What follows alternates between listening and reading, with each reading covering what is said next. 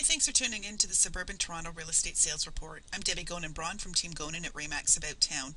At Team Gonan, we specialize in residential real estate in Oakville, Milton, and Burlington, Ontario. Today I'm going to discuss the September 2010 sales results for these three areas. Just a reminder that I use information from two sources, the Oakville, Milton, and District Real Estate Board, or OMDREB, and the Realtors Association of Hamilton Burlington, or Hamilton Board, when compiling my statistics. The September highlights are as follows. The real estate market continues to remain slower, with all three towns or cities showing a decrease in sales year over year. There were 640 total sales reported on OMDREB for the month of September. Now this is down almost about 23% from September 2009, but it's also down about 5.2% since August 2010.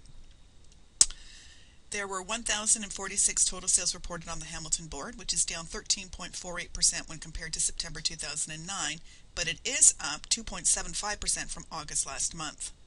Listing inventory continues to increase on OMDREB, with 1,310 new residential listings appearing on the board for the month of September. There were also many more new listings reported on the Hamilton Board this month, with a total of 1,779 homes hitting the market. Although the average sale price in Oakville did drop by about 2.49% since September 2009, it is higher than both the average prices in July and August of this year. Residential average and median prices in Milton are up year over year, but down slightly when compared to August 2010. The residential average and median prices in Burlington are up year over year, and September saw the highest average price so far this year and the second highest median price year to date. The real estate market has changed, and there is a definite swing towards a buyer's market. With lots of homes on the market now, buyers certainly have plenty to choose from. I've used charts to compare results for each town and city. Again, just a reminder that I'm not only comparing this year's results to last year, but I'm also reviewing those back to 2008. In the chart, the ivory color are sales in Oakville for 2008, the purple, those in 2009, and the blue are for this year.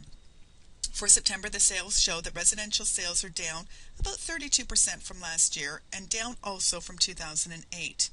The average sale price in Oakville for September was $550,961. Now this is down about 2.4% when compared to September 2009. It is up over September 2008, and as you can see, it's higher than the average sale prices in both July and August of this year. As I always mention in my videos, I like to look at the median price because to me it's a truer indicator of where the market actually is. The median price for Oakville for the month of September was $406,500, up over September 2009 by about 3.8%, and as well as up over September 2008, and as you can see, up again over the median prices for both July and August of this year. The number of residential sales in Milton for the month of September was down 19.5% from September 2009. Milton's residential average price for September was $395,310. Now this is up 7.8% over September 2009, and it's almost flat when compared to August this year.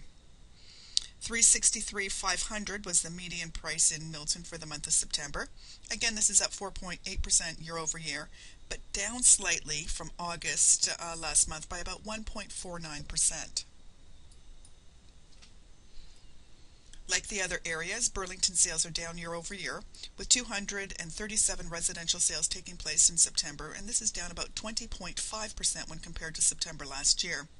The average sale price in Burlington for September was $408,961, and this is up over both 2008 and 2009, and amazingly, it's the highest average price we've seen so far this year. The median price in Burlington was $365,362, which again is up over both 2009 and 2008, and it's the second highest median price we've seen so far to date.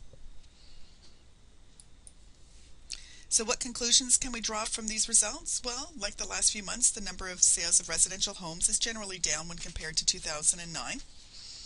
Listing inventory remains quite high, so we're beginning to see the market swing in favor of buyers, and I would expect that we would continue to see a stabilizing of both the average and median prices, and although there may be some slight increases or decreases by month, the market is basically correcting itself from the craziness of earlier this year.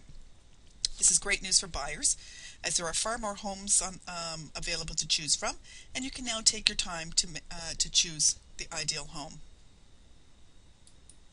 What to do next? Well, if you're a buyer that's looking to buy a home within the next few months, I would recommend that you attend one of our latte and learning sessions where we offer free home buyer workshops. It's critical that you understand what the market is doing and what advantages there are for you.